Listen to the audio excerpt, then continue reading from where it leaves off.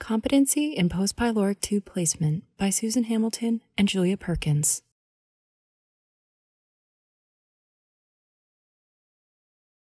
Introduction.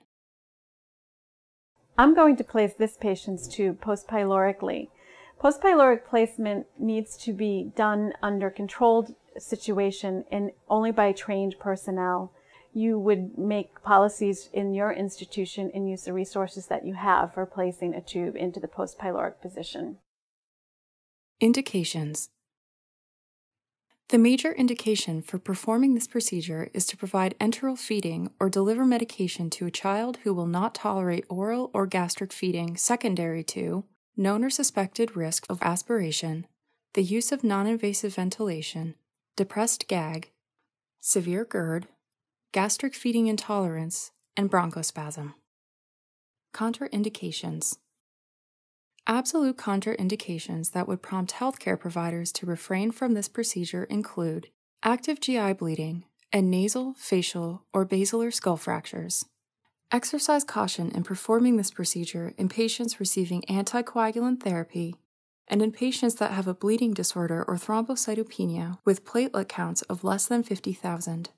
Exclusion criteria requiring further consideration includes neonates less than 32 weeks post-menstrual age and/or less than 1.5 kilograms, patients at high risk for gut ischemia or radiographic evidence of necrotizing enterocolitis, patients who are status post-major anoxic injury with renal and liver dysfunction, intestinal obstruction, suspected intestinal graft versus host disease, a history of esophageal atresia, and patients with multiple previous failed attempts of placement on the floor.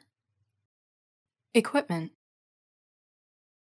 You will need the following equipment to perform the procedure: styleted feeding tube, syringe, lubricant, tape, stethoscope, sharps container, clear adhesive dressing, a marker, hydrocolloid dressing, and sterile water. Procedure. The first thing that we want to do in order to place a tube is to actually make the measurements. I'm going to use the styleted feeding tube.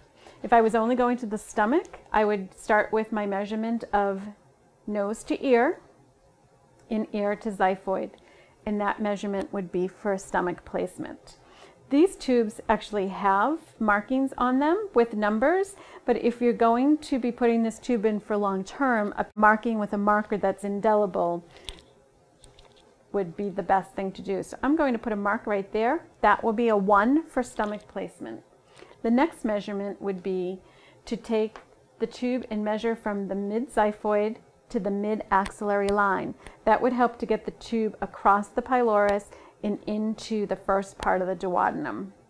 I'm going to put a second marking there.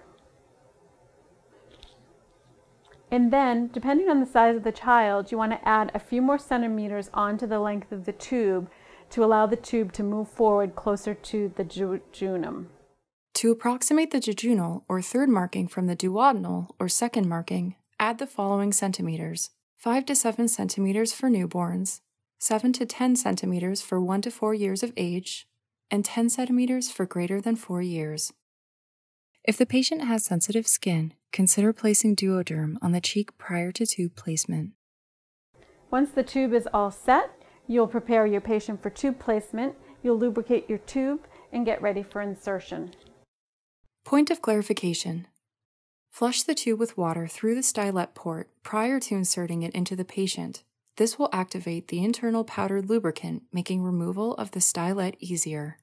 I'm now ready to place the tube. I'm going to get the patient into a position of comfort.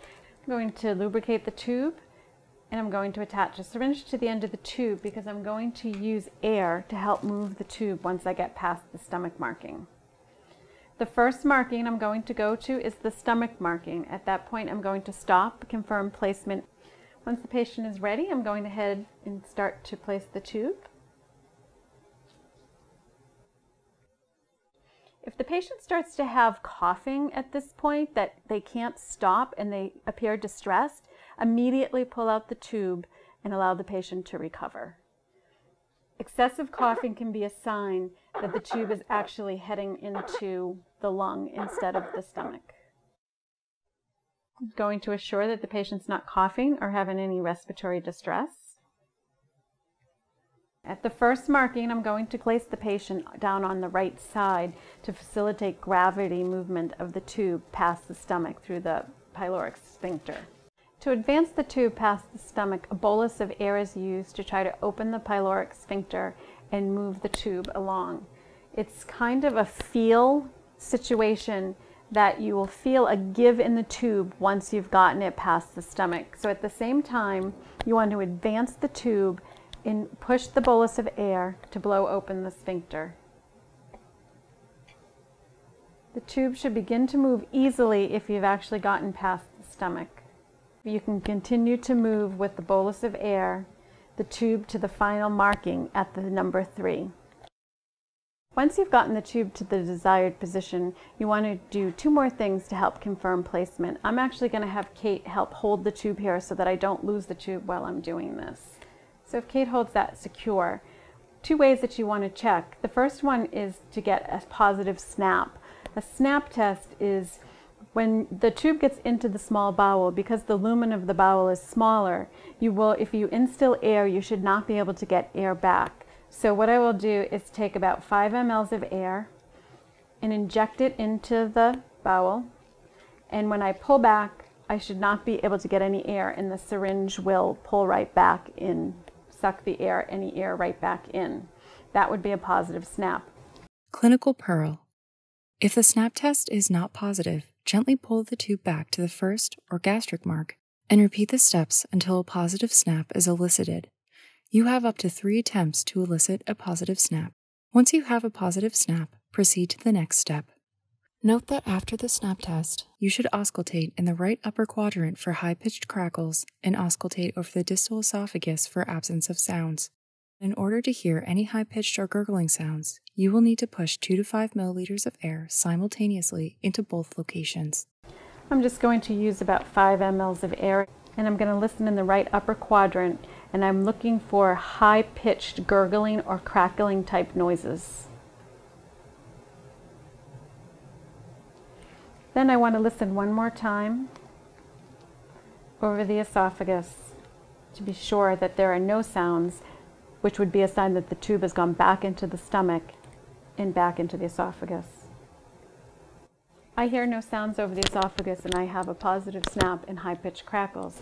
So I feel confident that this tube is in place, but I will confirm it with an X-ray. At this point, I want to go ahead and take the stylet out. The stylet has been pre-lubricated, so it should come right out. You have that tight? I'm going to pull that out. And at that point, you want to put this in a sharps container in case of contamination. Never put the stylet back in once it's been taken out due to the risk of perforation of the bowel. I'm going to get that tube secured, and I'm going to go ahead and get an X-ray.